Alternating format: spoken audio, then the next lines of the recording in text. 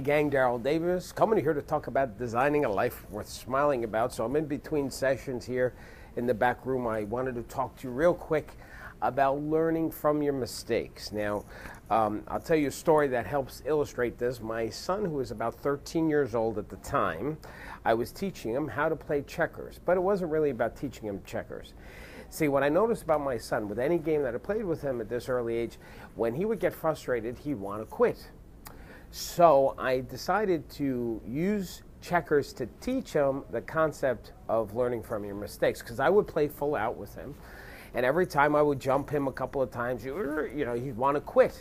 I say, Michael, listen, if you quit, I'm not going to play games with you anymore. You have to understand that mistakes are a good thing. It's not bad, because when you make this, you learn from your mistakes. So I was trying to teach him that when, as a good friend of mine, Steve, said once, he said, you either succeed or you learn. There's no failures. Nietzsche said, that which does not kill you makes you stronger.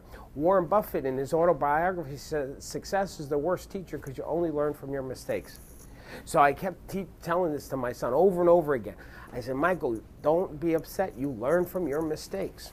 Well, a couple of months go by. I'm playing with my son full out, and he jumped me 3 times. Bing, bing, bing. And I was visibly shocked. I mean, it was a great move, and I looked at him, and I looked at the board, and my son says to me, Daddy, that's okay, because, you learn from your mistakes. I was like, okay, thank God the kid got it.